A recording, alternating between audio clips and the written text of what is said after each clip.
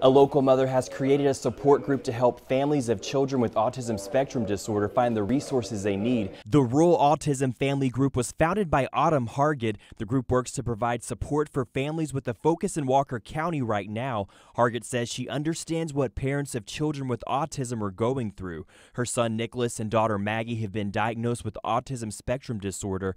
Hargett says when someone first suggested her daughter had autism after showing signs, she did not believe it. You want to see me get mad? You look at me with my 2-year-old daughter and tell me that my daughter has autism.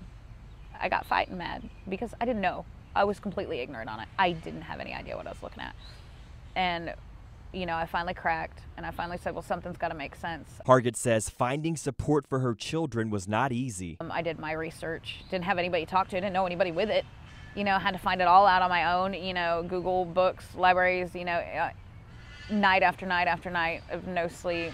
Hargett says that's why Rural Autism Family was formed. The Facebook group includes mothers and families of children with autism spectrum disorder. That's what we're here for, to help network and give the knowledge that we spent years trying to find. We went through it alone and we did it, and we don't want to see anybody else go through that again. Hargett says people with autism are often misunderstood due to the lack of awareness about the disorder. This can lead to children not getting the help and assistance they need from schools and the community and be victims of harsh judgment. If they're lucky enough to be able to get those doors opened, then they can, you know, they can learn how to manipulate the world and how to get through, you know, and how to accomplish anything else that anybody else would ever want to do. They just learn it a different way. It's a different path. Hargett has been going to city council meetings throughout Walker County to encourage city leaders to sign autism-friendly city proclamations, which include the proclamation of awareness, education, and inclusion promoted by the city.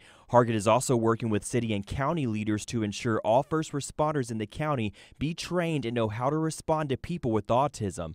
Hargett says the group still has a lot of work ahead to make the county and state a more inclusive and understanding place. She hopes her efforts encourages others. It just really goes to show that anybody can do this. Yeah. I mean, I don't have credentials. I don't have, you know, a college background. I don't have a degree to be able to do any of this, but we're getting it done.